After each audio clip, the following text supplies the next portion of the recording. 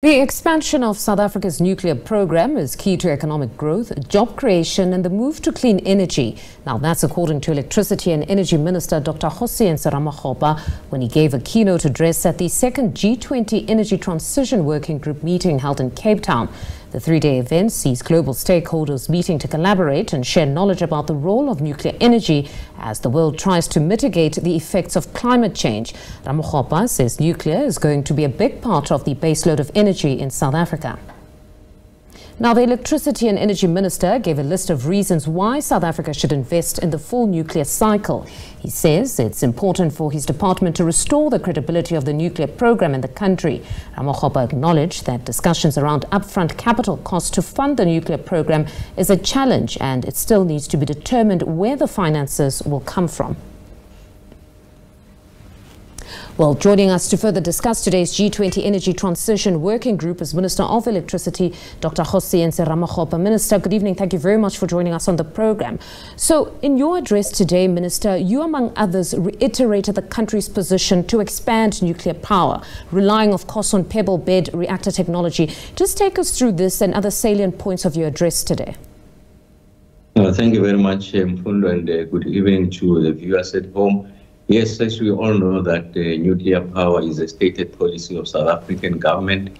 As I speak to you, we've got the only 3 active reactors on the continent.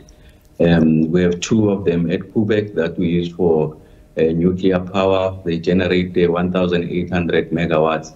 And we also have a research reactor at Pelindaba, which helps us for medical isotopes. I mean, for the record, we are responsible for 25% of the global supply of medical isotopes.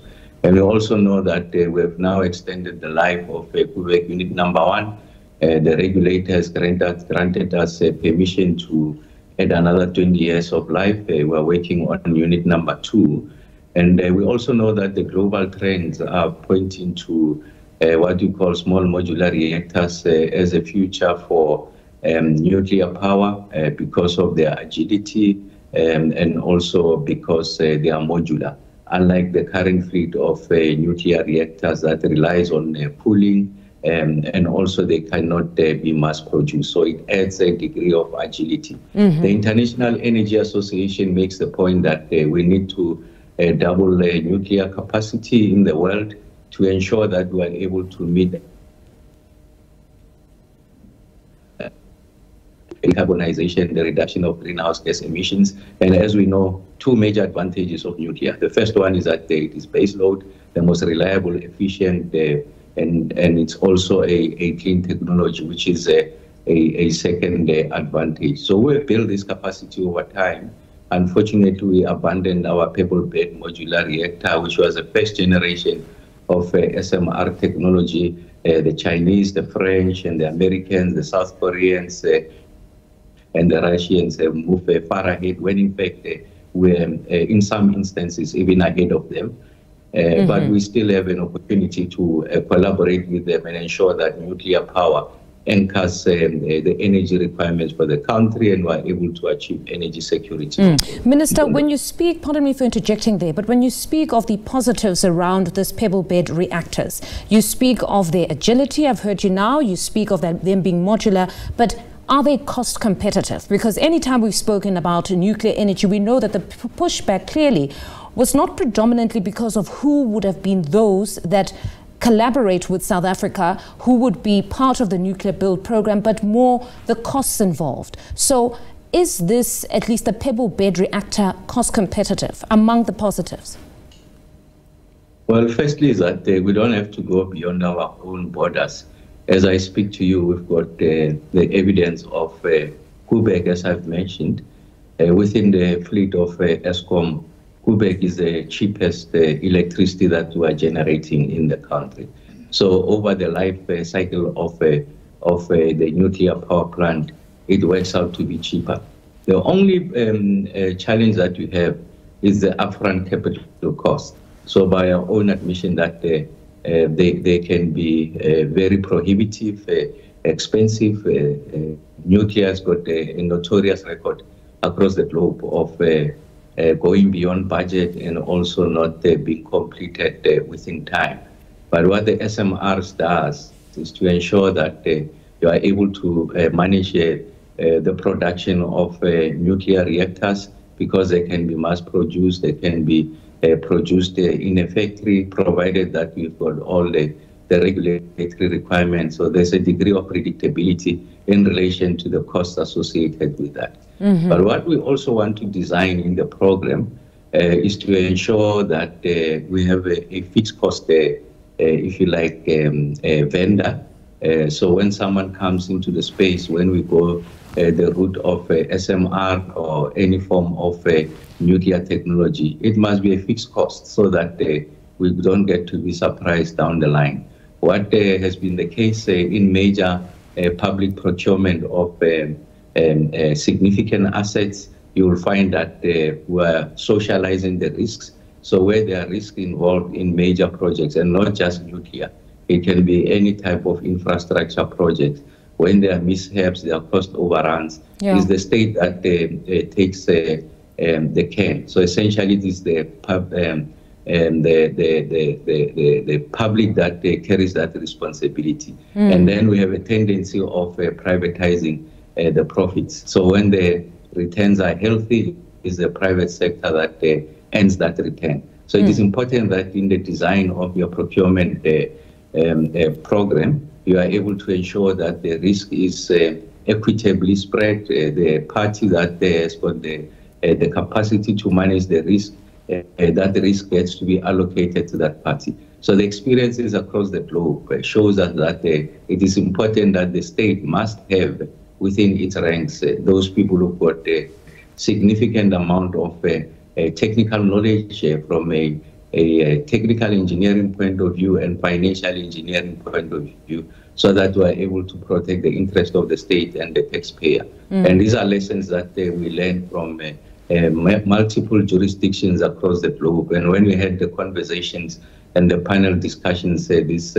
afternoon, those are some of the experiences that were shared with us. But what is not in doubt is that nuclear is going to anchor, if you like, the expansion of energy provision is going to anchor, if you like, the industrialization of many parts of the globe. And I think Africa can benefit immensely out of this technology, given that they've got 600 million people who don't have access to electricity, and have got the ambition of expanding, not just as South Africa, but as a continent. And this is what we are foregrounding these discussions and taking it to the next level. Now, Minister, you've stressed that a successful transition or energy transition is one that would not leave anyone behind, where it not only serves as a tool for growth, but also a vehicle for social and economic inclusion. But as it stands now, as national government, you may have a clear plan that intends to leave no one behind, but in the regions, in those poor mining communities, those kind of plans are non-existent. Even with multinationals, it seems there isn't necessarily a cogent or comprehensive plan to ensure that nobody's left behind. So how do you, as government, national government, ensure that this transition does include jobs and skills? For the observations on the mark, I do make that admission myself. So what are we doing in response? I think in the next 4 weeks or so, we will be unveiling the first phase of a microgrid project that we are doing in the 2 villages in Musina. These are villages that hitherto never had access to electricity. So we're using the latest technologies. We are harnessing our renewable energy endowments, such as the sun in that part of the country. We are pairing PV with battery technology that has got the storage capacity of over 4 hours. And then we'll be rolling it out in that village. We also will be providing street lighting, and also more significantly providing internet connection, free Wi-Fi to public services. So essentially addressing the transformative elements of energy supply. And then the second thing that we'll be addressing in relation to that first phase of our project rollout is the cost of electricity.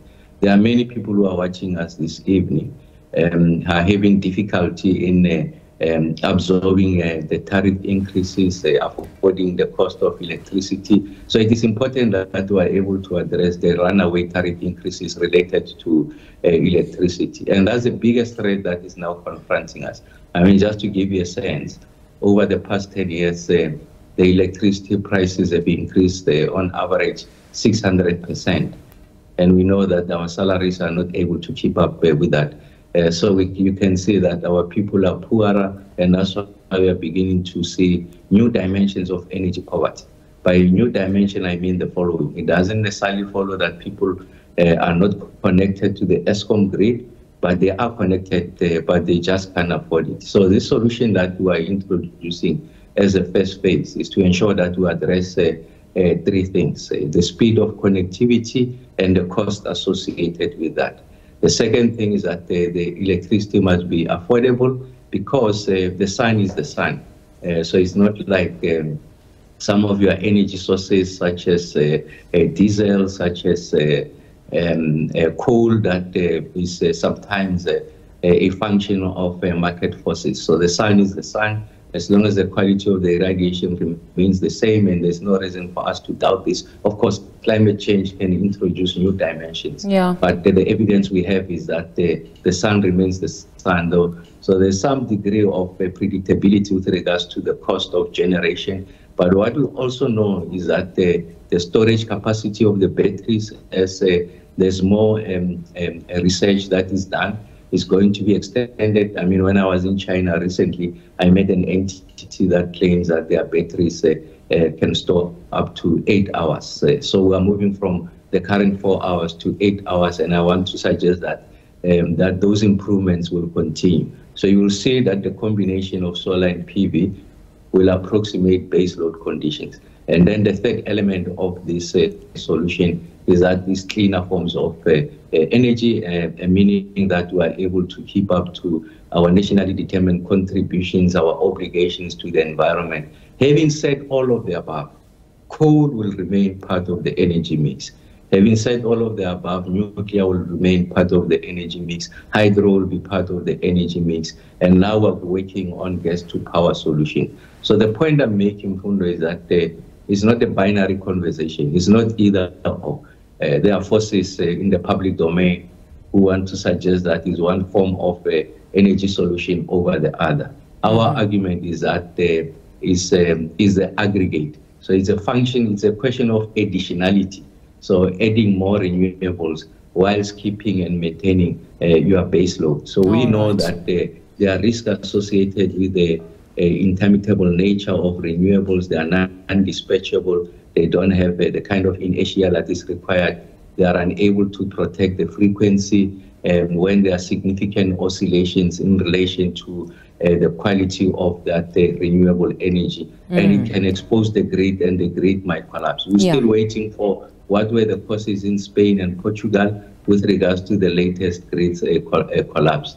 But I think we're not too far off to suggest that it could be, amongst others, the highest penetration of renewables. So you have to do all of the above and protect the grid. And that's why I'm saying that the nuclear, coal, hydro, solar, wind, all of these things, gas to power, are going to constitute the mix going into the future. And in this way, we'll be able to protect our national interest, which is energy sovereignty. All right, Minister. So in essence, no reductions. In fact, what we're going to see is additions to the energy mix. Thank you very much for your time. Unfortunately, we have run out of time. That's Minister of Electricity and Energy, Dr. Kgosientsho Ramokgopa.